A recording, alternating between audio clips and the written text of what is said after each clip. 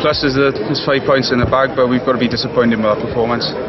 Yeah, we run in some nice tries and got a few good plays together, but that defensive effort was, well, to be honest, it was dreadful. We should never be letting that many tries in.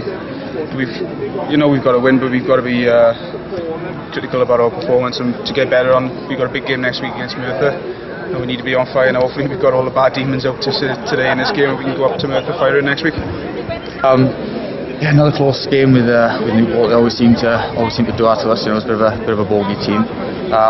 But like I should say to you, we play high risk, high reward games. So it's nice to get a bonus point win again. And I think we just got to try and rectify those individual errors. It's a win. Very frustrating. Coming away 47 points put on Newport, but feels somewhat like a loss. We're scoring tries for fun, but we're switching off, going off script and letting sides back in the game. It would have been interesting to see if there's another 5-10 minutes of that game, how the game would have panned out, but we're lucky enough, we had done enough. We are putting some great phases of play together, scoring some great tries, but we conceding very sloppy tries. So back to the drawing board now, Tuesday, ready for a big game against Merthyr next Friday.